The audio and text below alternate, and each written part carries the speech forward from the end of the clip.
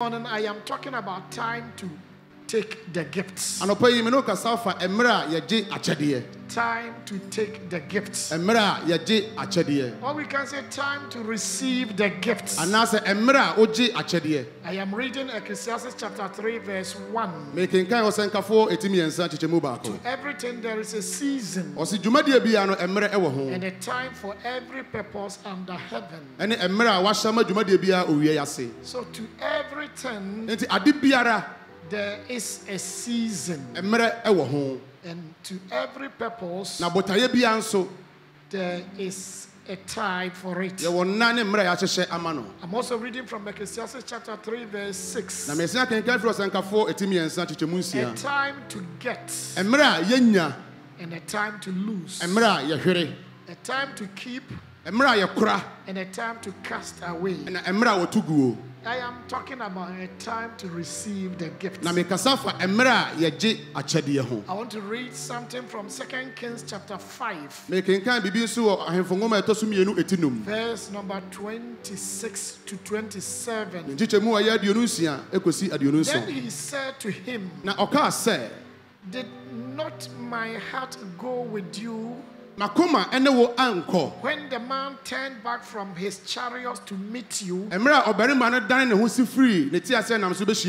Is it time to receive money and to receive clothing, olive groves, vineyards, sheep and oxen, male and female servants?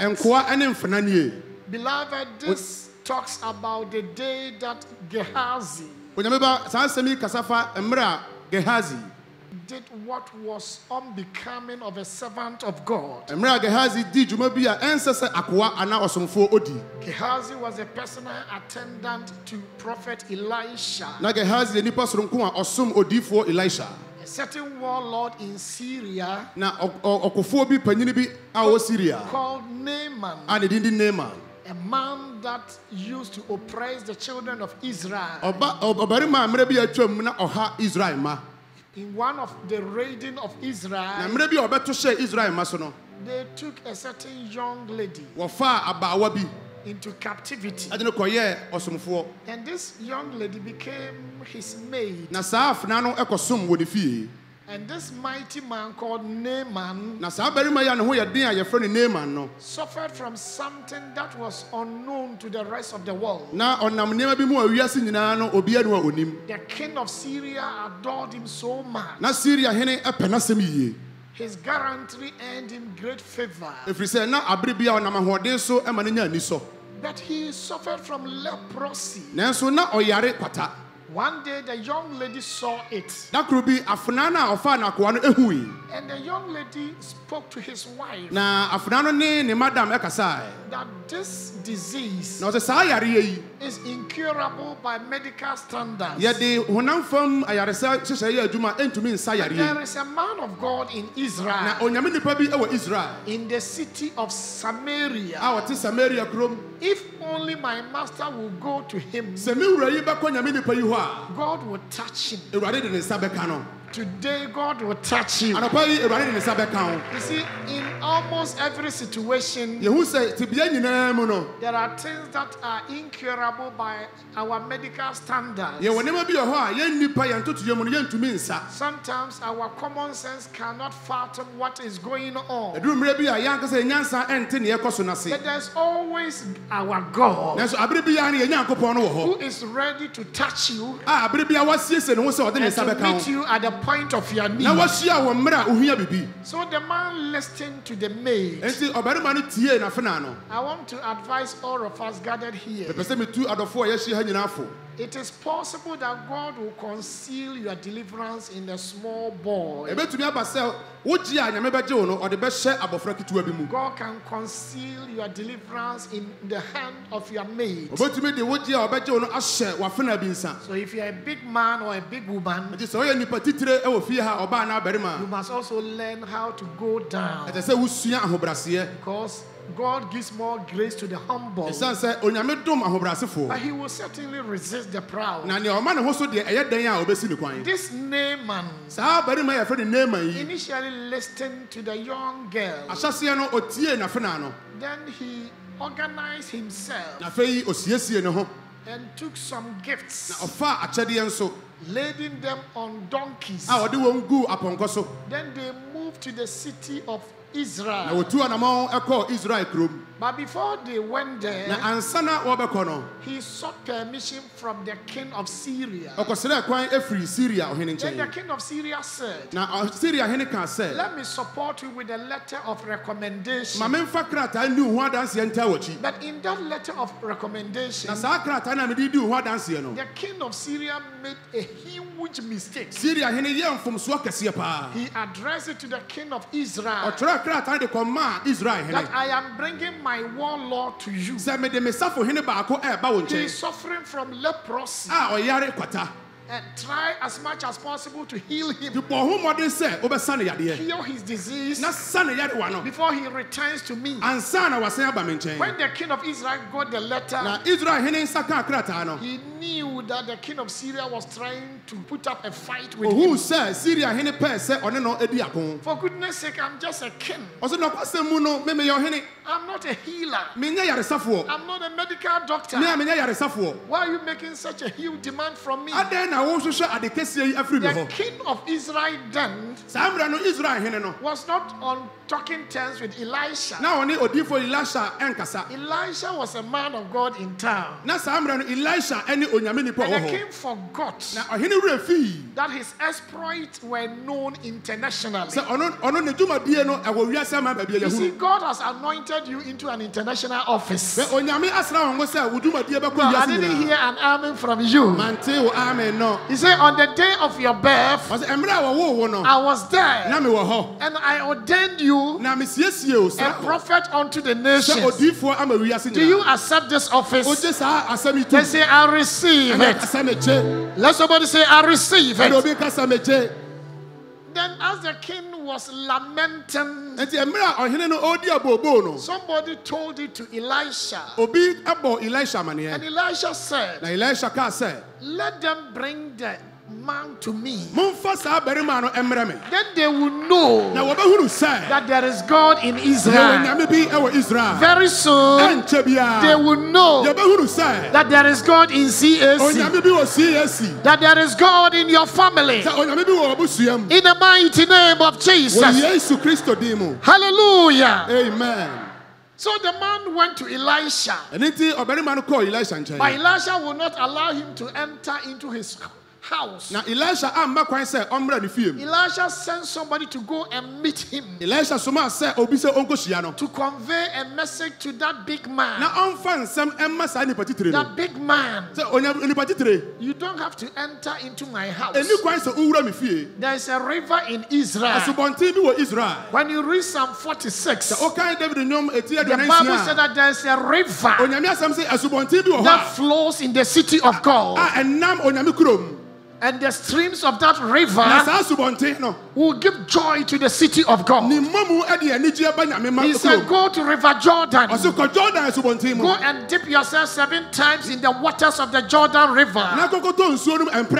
Then Naaman said, what an impudence. The man of God will not even come out to meet me. He will not even look at my face. Has he forgotten who am I?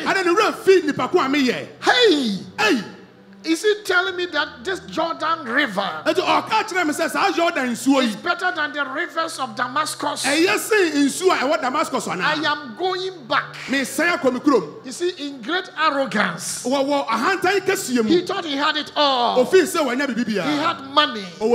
He had political connections. He was used to pampering by powerful people. So he thought that the man of God would do the same thing to him. Somebody will ask this question: why didn't Elisha at least step out to meet him.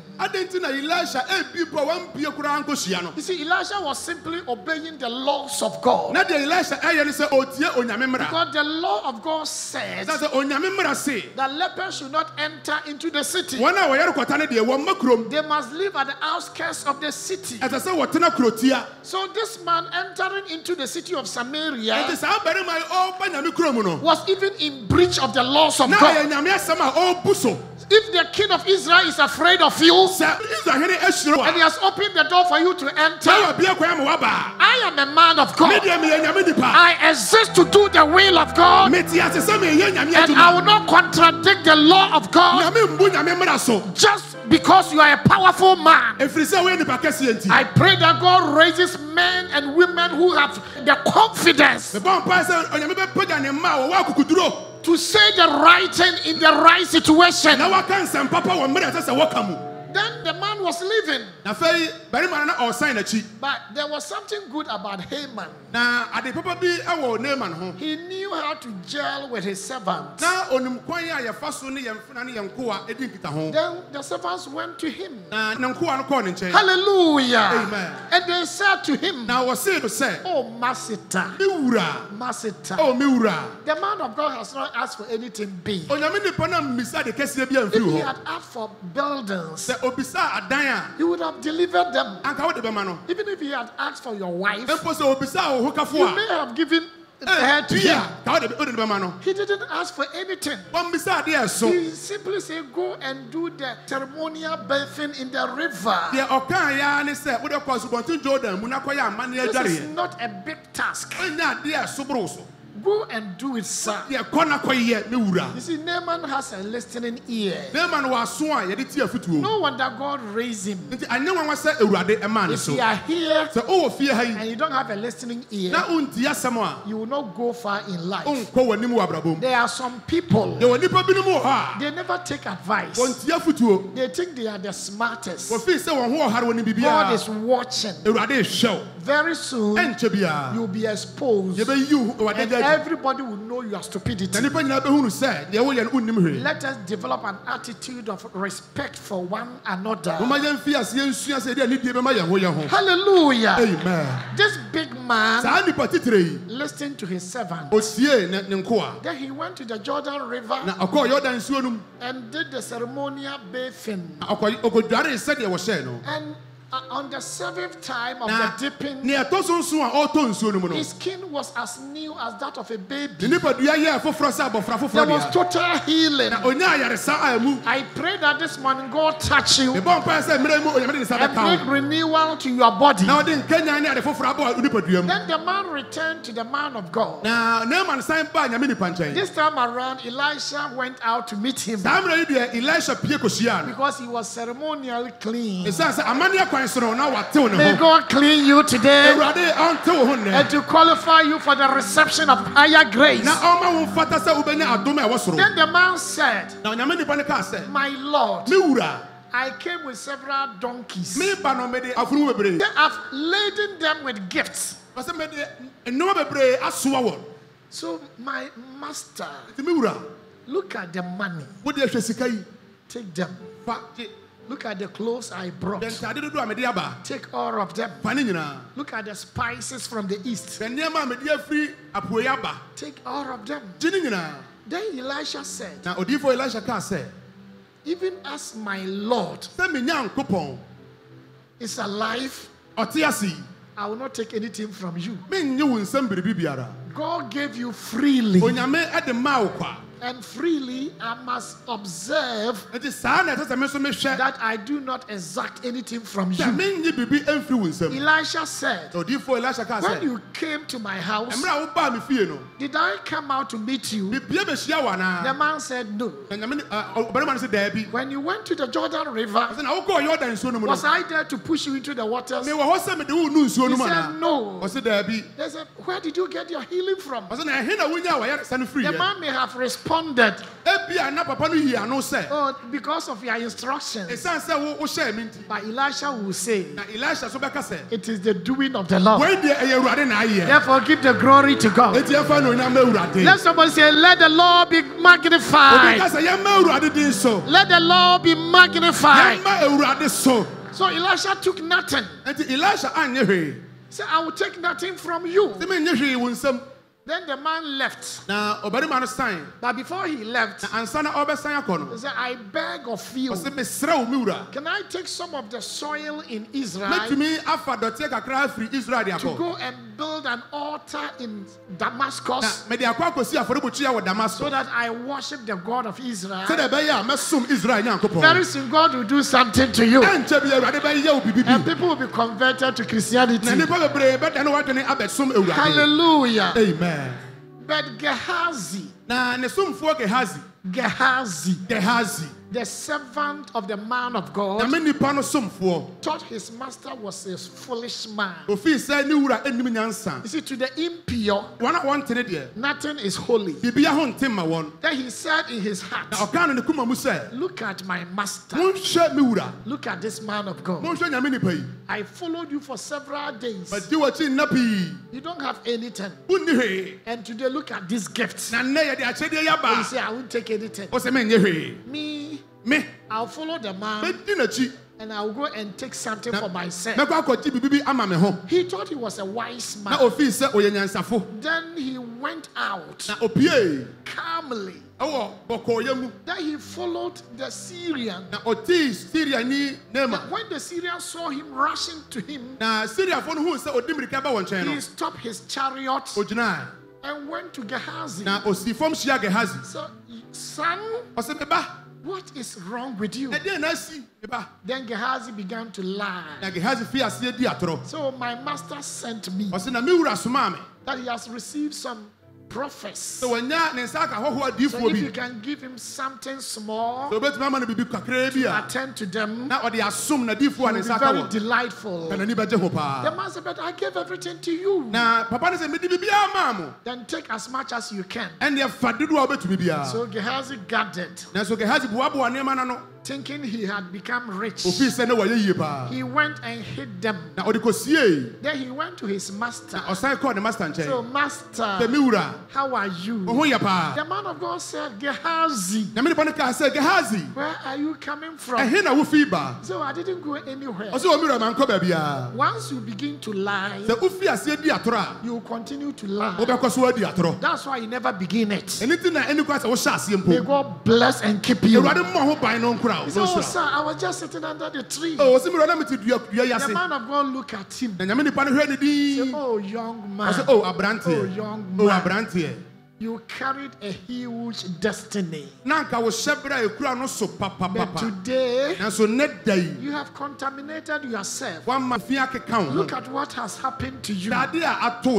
I was with you in spirit when you followed the man. When the man stepped out of his chariot to come and talk to you, I was listening. And when you gathered the gifts and were hiding them, I saw you. Oh, my son. Is it the time to receive gifts? So Elisha, by implication, was saying that there are times that one may not take a gift. There are times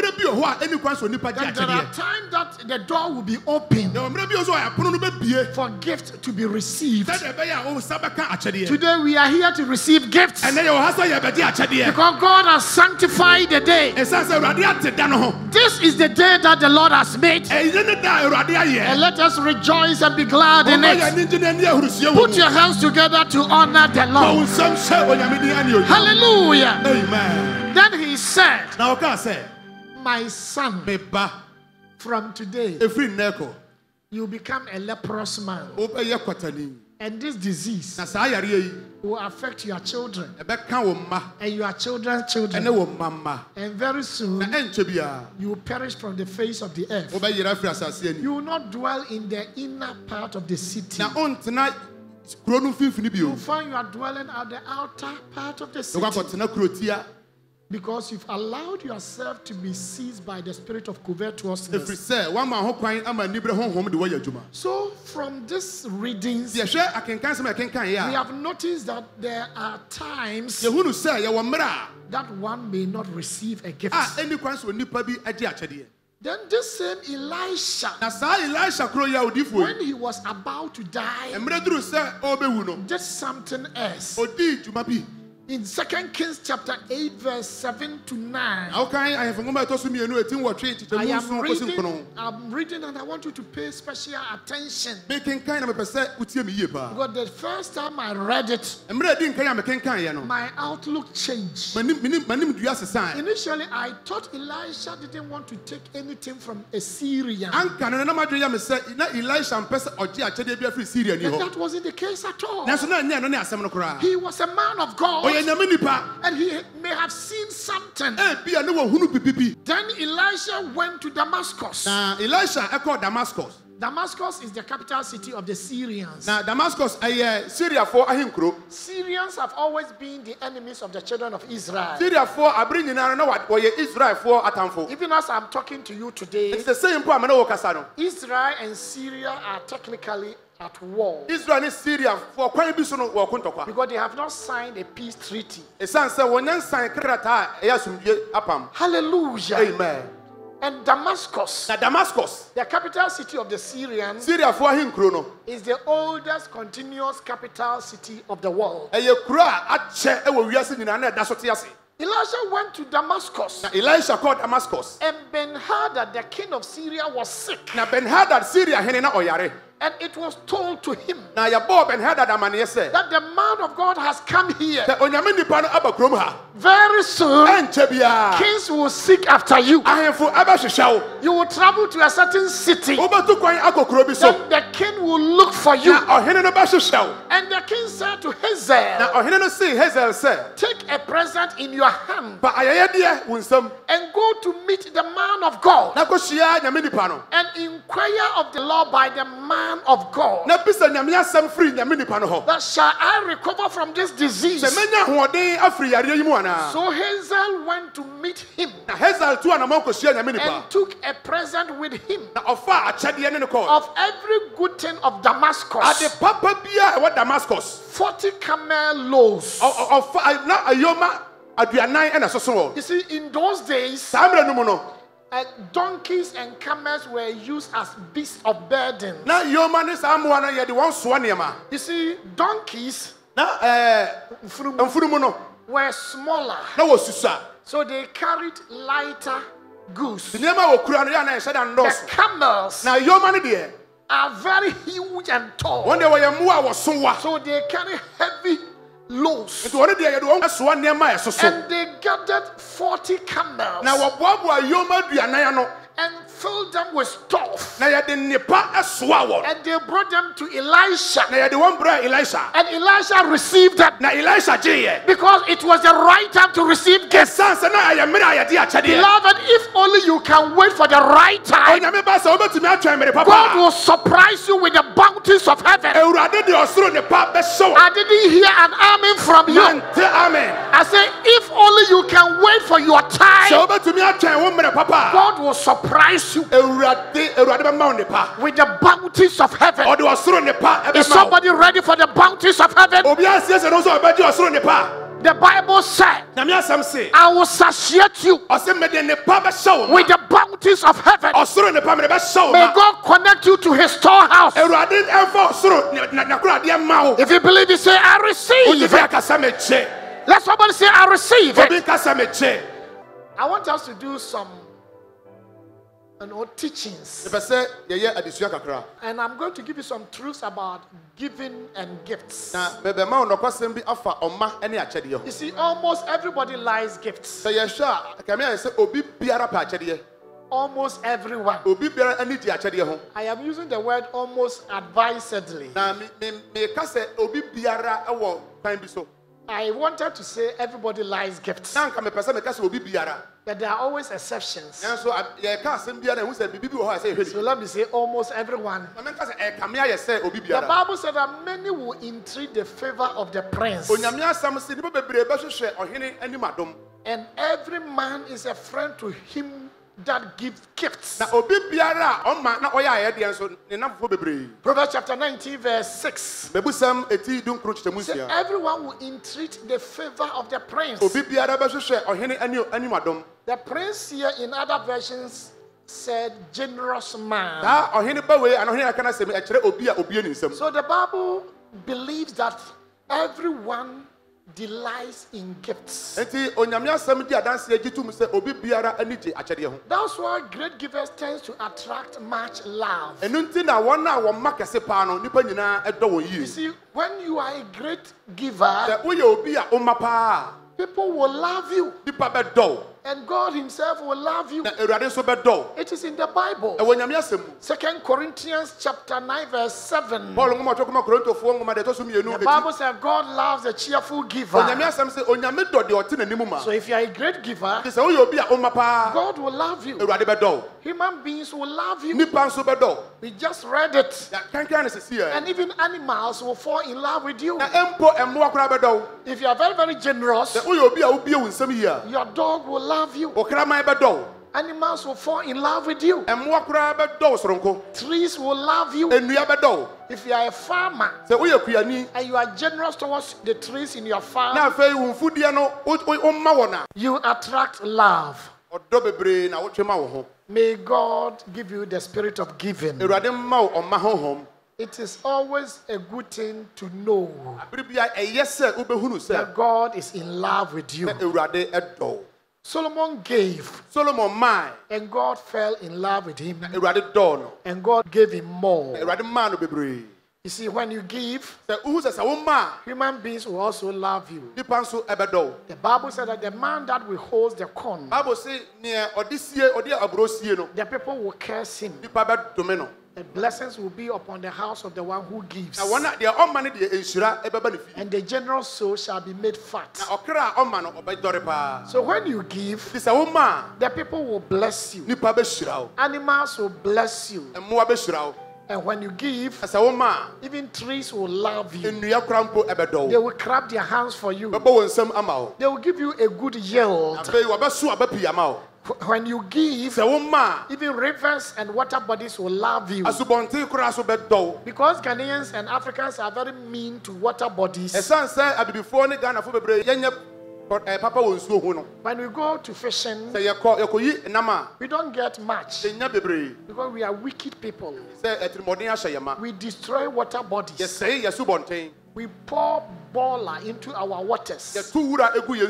We use galamsey to corrupt our waters. So our rivers are dying. When we go to our territorial waters, we don't get fish. We go and come back empty-handed because we are mean. We don't know how to conserve. We are greedy. We want to have it all today. We don't think about tomorrow. Givers are always thinking about tomorrow. Those who are receiving all the time will not get exponential blessings. Put your hands together to bless the Lord. Another character of giving. That giving can take people to great places. A man's gift will make room for him and bring him before princes. That is what the scripture says. If you are a giver, the chances that you stand before great men are very high. So learn the culture of giving. In fact, give generously. You see, your gifts gives you spiritual and other kinds of credits. The Bible said that it is more blessed to give than to receive. Acts chapter 20 verse 35.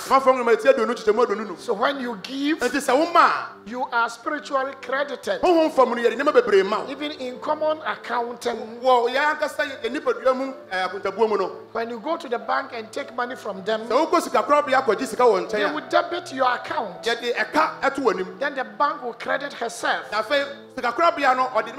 So your giving and your gifts can give you credit. Today God will give you credit. Credit here on earth. And credit in heaven. If you believe it, say, I receive. You see, you are given can release happiness into your heart. Giving is a power that releases happiness into the spirit of the giver and the receiver. When Cain gave wrongly, his countenance fell and he was seized with sadness. It contaminated his soul and he became a murderer in the process. I want you to appreciate this. There are two types of gifts, and that's why certain gifts must be refused, and that's why certain gifts must be accepted. The first gift is what we call good and perfect gifts. James chapter 1 verse 17. Every good and every perfect gift comes from above. It comes down from the Father of light. So the first type of gift is gift that is good and perfect. This is the kind of gift that God gives to his children. It includes good health. It includes riches. May God give you all these things today. He said, beloved, I wish above all things that thou mayest prosper and be in good health. Then may God give you the anointing. May God give you wisdom. James said that if someone is seeking for wisdom, let him go to God.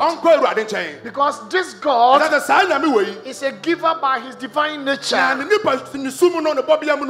So some gifts are good and perfect. Other gifts are tainted and corrupted. That's what God said in Exodus chapter 23 verse 8. He said, and you shall not take bribe. For bribe blinds the discerning and perverts the words of the righteous. You see, almost everybody gives out something, including Satan himself, which is also gives something. So if you are here and you are not a giver, you are stepping out of the ordinary. Do you know that when Satan met Jesus on the mountain of temptation, he promised to give him some kingdoms? So you see that the devil too sometimes gives, because they've studied the word of God and they know the power of giving. But because Satan is evil ab initio, he cannot give good things because he's full of darkness. His gifts are tainted. So certain gifts must not be taken. Only a good gift must be received. And I've told you that everyone is giving out something. Another truth about gifts and giving, that there are times to reject some gifts. So the Bible says a time to lose and a time to cast away.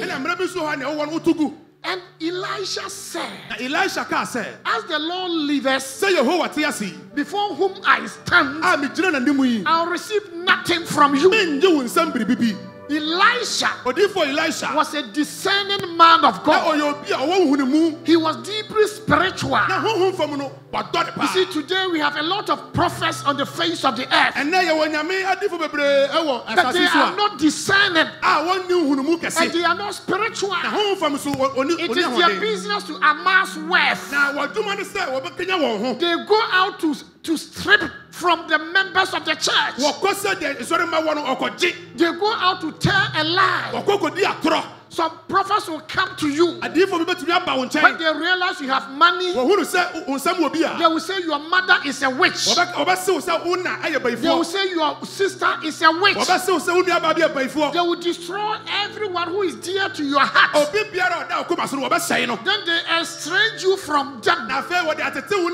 Then they step into their shoes. This church present the word of God undiluted to bring deliverance to the captive. It is not our business to intimidate church members and to take from them. It is our responsibility to open their eyes so that they will step into giving, so that giving becomes their lifestyle. They don't have to be intimidated to give. We will have to educate them to make them to understand that as long as the earth remains, seed and harvest time will never pass away. Do not allow yourself to be deceived. Our God is a giver, and all his children must be given. In the mighty name of Jesus. Why are you destroying the church of God? Why are you disdaining the people of God? Why are you disdaining the grace? Why are you ascribing good things to the devil? Why are you saying that it is the devil who makes people rich? Meanwhile, it is written in the Bible that the blessings of the Lord, it maketh a man rich, and he had no sorrow unto it. That's why I have the confidence that you become very rich. You become very powerful. God will bless you. There is one good thing I've seen about our pastors. They are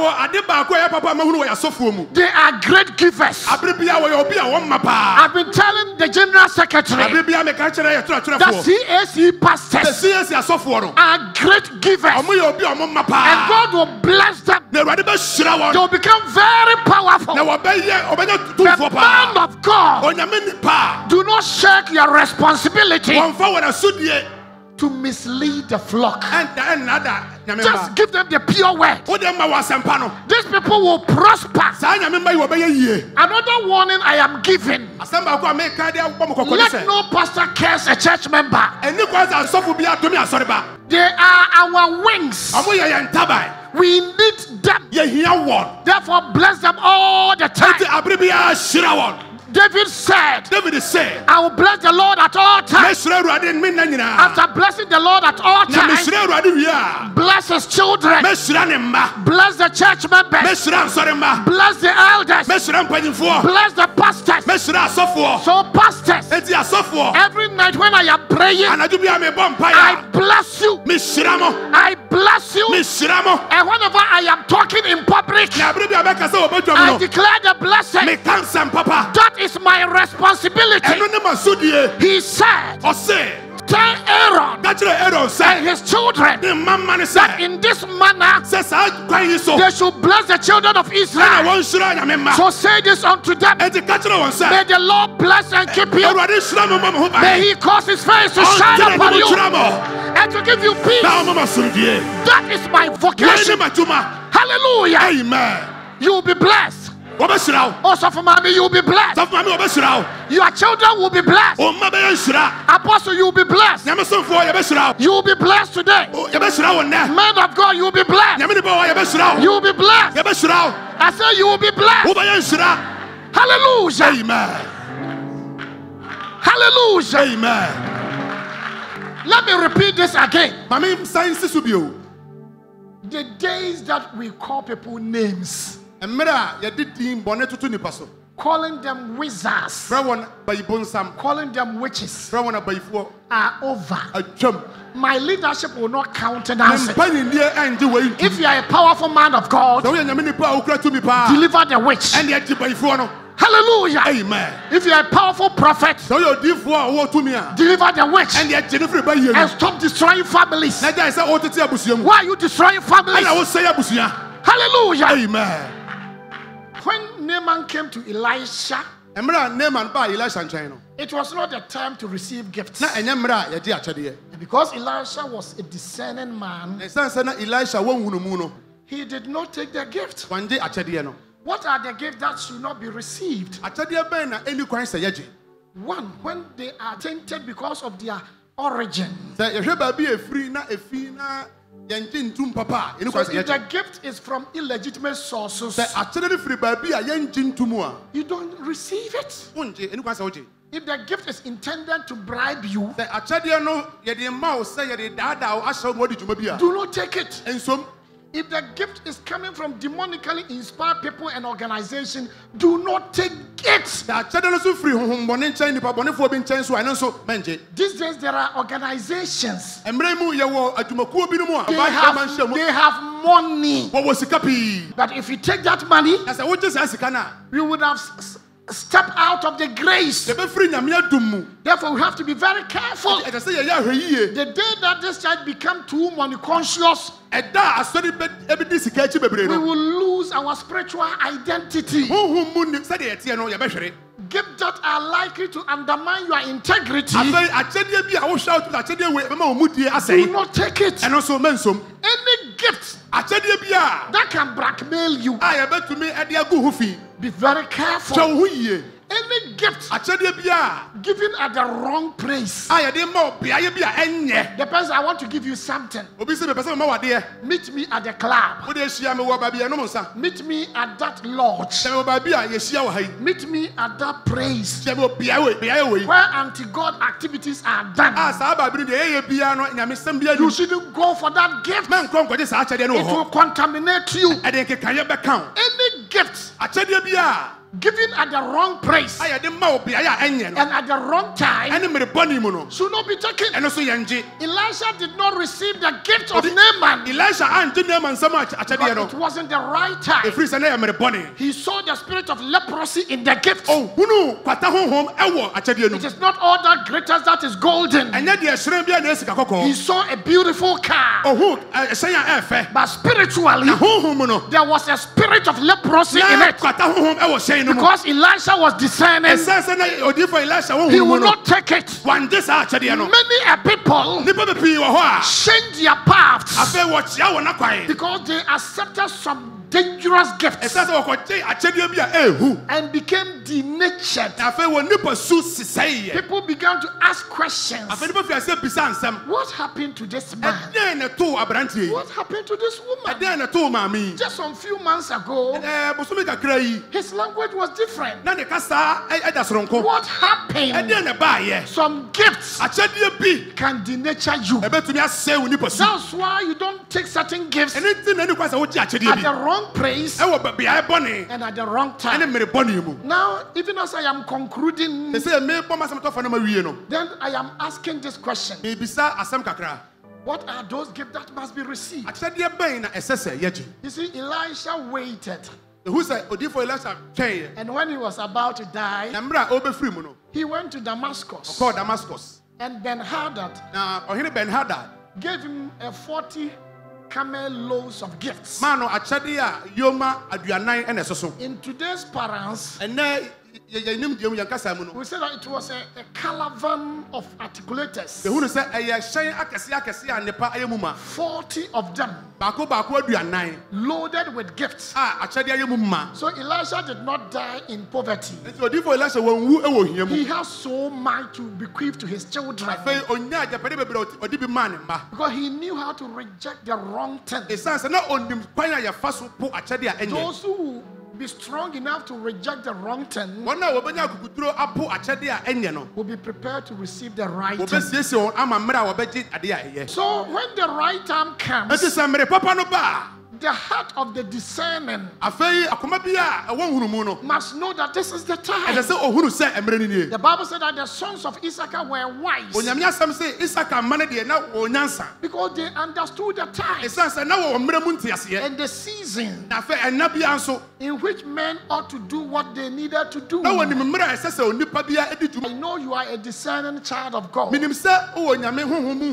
You see, when Christ Jesus was born, the wise men from the east brought him gifts. So in the auspicious time, gifts must be given. And those gifts must be received. The wise men gave to Christ. And Christ received them. See, in that season, the spirit-filled man of God must also know that this is the day to receive. When Ben-Hadad gave to Elisha, Elisha knew that it was the right time to receive. And he didn't reject them. So on that day, when God declares that auspicious time, you must give bountifully. You give without remorse. Don't give grudgingly. But you sow bountifully. When the right time comes, God fertilizes the ground. And God gives the dew of heaven to the ground. Then he declares, this is the time to give. Today you will give. And it will fall on the right soil. And it will germinate. It will grow. And you will yield your fruit in season. If you believe it, say yes. Hallelujah. Amen. When that time comes, so in expectation, I want you to lift up your hand. Say today, because God has sanctified the day and cleansed this ground and spiritually fertilized this ground and having watered it with the dew of heaven, I will sow. I will sow bountifully. I will not sow sparingly, because I've heard the voice of God. You have somebody in the house who is ready to sow today. You are sowing into a ground prepared for more than 30 years. We are clearing every fallow ground today. And today we will sow. And we will sow in expectation. Even if you don't have much, I declare that you sow in tears. The Bible said there is a man. He went out sowing in tears. Then the Bible writer wrote, said, doubtless this man will reap in joy. After today's giving, you will reap in joy. You have your own husband. You have your own store. You will get a visa for the first time. In fact, somebody will buy a ticket for you. The anointing will hover over your ministry. You will become powerful because you will sow in expectation. Lift up your hand. Say, Father, today I am sowing in expectation. I am not only giving to this man, but I'm giving to Christ Jesus, the rewarder of them that diligently seek him. I know you are a rewarder. Because you are a rewarder, you never forsake me. Forsake me not, oh Lord, even when I am weak and gray-headed, until I have declared your power to the next generation. Today I will give. I will not withhold. I will bless this man. And Jesus said, on that day, I will say to you, come, enter into my kingdom. Because when I was hungry, you didn't pray. You fed me. When I was cold, you clothed me. When I was sick, you visited me. Then you shall say to me, when did we find you to do all these things? Then I will say to you, in as much as you did it to this my younger brothers, you have done it to me. So today we are giving to the rewarder who diligently will bless you. So we are giving to God. Give in expectation. Give to reward the hard worker. When I see somebody who is very hardworking, when I see somebody who has a future, I always want to invest into that person's life. So in my church, I look around. When I find young men and women who are very, very progressive, I bring them closer and I invest into their life because I know God wants to bless them and I want to become a partaker of that process. So this man is a hard-working man. God will naturally bless him. But God wants to use us to bless him. Finally, let us give to shame the devil. You see, it is the desire of Satan that these ministers will fail in their calling. So anything I do to make them fail collaborates with Satan. You see, Satan wants to kill me. I mean, you don't have to be a prophet to know that. Satan wants to kill you. And I don't have to be a prophet to know that. Because it is clearly written in the Bible that the thief cometh not, but to steal, kill, and to destroy. So whenever I assist the devil to kill this sister, I have collaborated with him. And I become a partaker of his punishment. So I believe that God wants to bless this family. So blessing them means that we are collaborating with God. We are promoting the agenda of God. Satan wants to destroy me. Anybody who will put in place machination to kill me, it doesn't really matter whether you are called a pope or a bishop. You are actually working for Satan. You are working in tandem with the forces of darkness. That's why all of us must be careful not to do things to decimate the people of God. My prayer is that today God will bless all of you. May God preserve your ministry. May God prosper your ministry. May God bless your family. May God give you good health. May God empower you with riches. May God elevate you politically.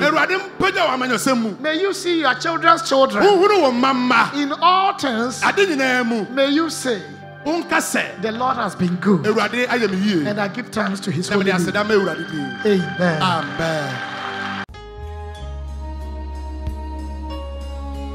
Thank you for making time with us. We believe you've been blessed hearing today's message. For copies of today's sermon, audio, DVD, and MP3, visit the Christ Apostolic Church International Headquarters Bookshop at Osu, where you can also get other life-changing Christian literature. Follow us on these social media handles. Visit our website on www.cac-int.org. Send us an email, info@cac-int.org. For further enquiries, kindly call 055-970-9267, 055-970-9274, 055-970-9432, 023-665-5555, 0302-772497. You can also visit any of our branches worldwide and fellowship with us. Join us again on this channel. God richly bless you.